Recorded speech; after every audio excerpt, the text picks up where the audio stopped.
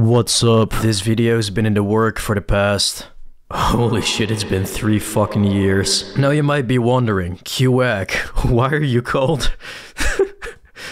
Orphan Annihilator? That is because after playing this game for the past few days, I have come to the conclusion that most of the people I have been playing against must not have any fucking parents. And before any of you so-called orphans out there start commenting on this video, I want you to take a look at this. This thing, this foul creature, is the result of what happens when real humans stop playing a game. These bots were abandoned by their parents, QB Games, and are left to roam uninhabited servers just to exist solely for the purpose of getting shot in the fucking head by any human player they so come across.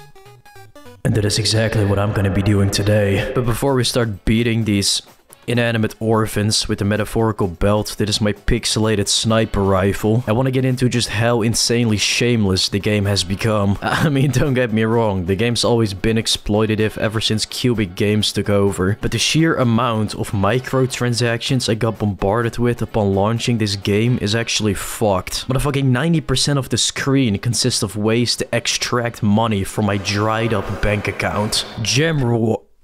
Fuck my throat. Gem rewards, coal rewards, buying coins and gems, sets, lottery, gems and coins again, battle pass, polar expedition, some ad with 500 other types of currency, and then all the way at the bottom in the fucking right.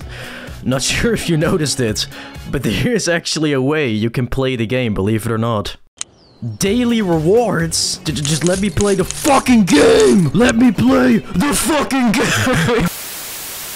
It is like the developers looked at every exploitative game on the market and nitpicked the most cancerous things they can in order to squeeze its player base dry before they all drop dead from financial ruin. And speaking of financial ruin, you're gonna have to spend a lot of fucking money if you want to make category spam a somewhat viable playstyle in the current meta of the game. Like, the amount of overpowered guns with fixed delay that are in the game right now have made cat spamming almost completely obsolete. Playing cat spam in today's meta, especially against people with good guns and armor, is the equivalent of breaking your fucking legs to compete in the Paralympics. Actually, no, not even. That is being fucking generous. It is more like breaking your legs, being rejected from the Paralympics, and still having to compete against people with functioning legs. That is basically the disadvantage you'll have if you don't play according to the current meta. Now, I'm personally not too bothered by it, because my playstyle has never really involved category spam. I mean, I can do it if you hold a gun to my fucking head. But I mean, otherwise, I would preferably just,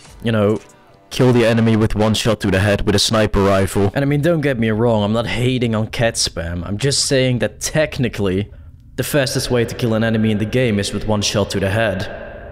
Is what I would say if QB Games hadn't also managed to make headshots an obsolete strategy in the current meta. This is because there's so much equipment in the game now that people can literally just flat out ignore headshot damage, and no sniper that I own is even capable of one-shotting to the body anymore. And I have every single sniper before 2021 upgraded to mythical with X modules and the pumpkin mask, and still some enemies require 2 shots. I mean, I know that the gameplay on screen says otherwise and makes my playstyle seem completely broken, but keep in mind that this is only because I show you guys the absolute best clips that I got. If you looked at my average gameplay, people will just randomly go invisible, survive multiple shots to the body, or say racial slurs in the chat. God damn, I wish I was kidding about that last part. While on the topic of discrimination though, if a developer of QB Games is watching this right now, I don't actually hate you. This video is purely for entertainment purposes, but I do have a genuine question that has plagued my mind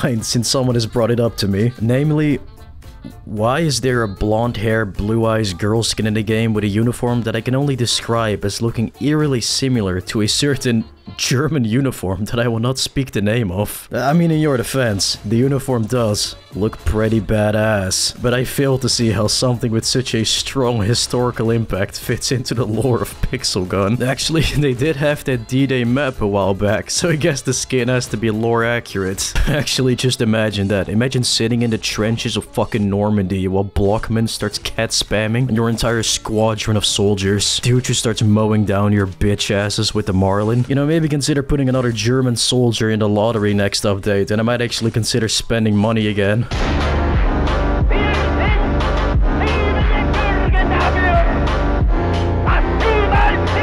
Let's see if there's any private matches available, and holy shit there is. Actual blood moon occurrence in this dead game. What's up? Fuck, it's a girl. Best of luck. I've actually been A-maxing for the past 4 hours. Let's mock her bitch ass.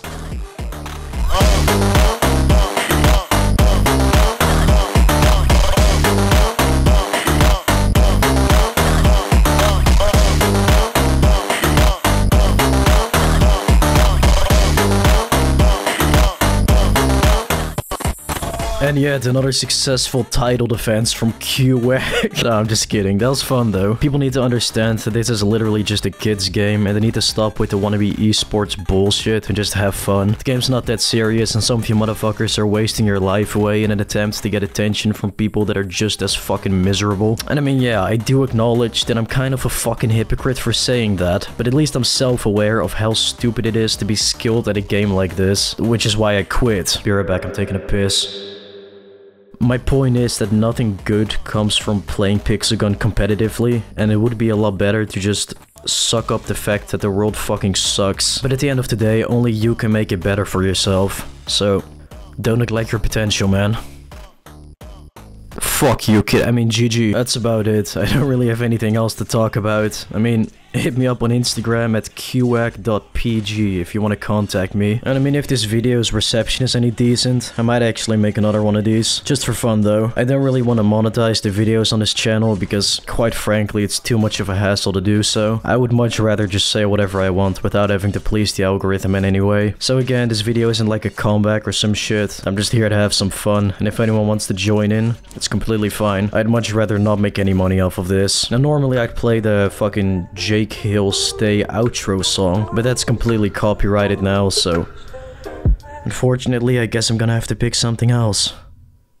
Maybe I've been wasting time, my state of mind's been a little hazy lately, but I stay alive. Come take a dive inside my head, feeling down. Yeah. You ready for that nostalgia trip? You ready for that nostalgia song? Fuck you. See you later.